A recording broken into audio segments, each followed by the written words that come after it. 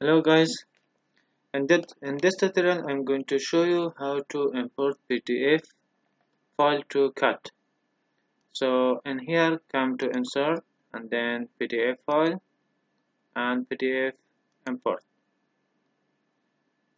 I have already one PDF floor plan and then I'm choosing this and open. There is some setting and for example scale, for example if you want to rotate, I'm not going to change this and just click open.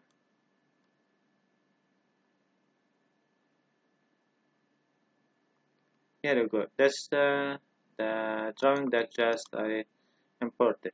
You can delete, you can change, you can do everything. Okay. If you want to import the PDF file to the Revit, so you can directly import the PDF file to Revit because in Revit we don't have any option to import directly PDF file. So we need to the first time we need to change our drawing to JPG file and then we can import the file. So if you have AutoCAD, you can first import your drawing to AutoCAD and then you can easily import from AutoCAD to Revit, or maybe if you don't have AutoCAD, just use Photoshop. Change your PDF file to image and then you can import.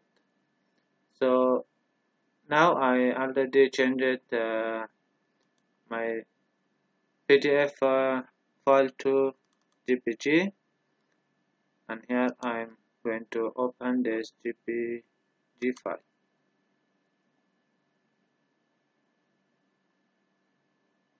I'm going to choose here.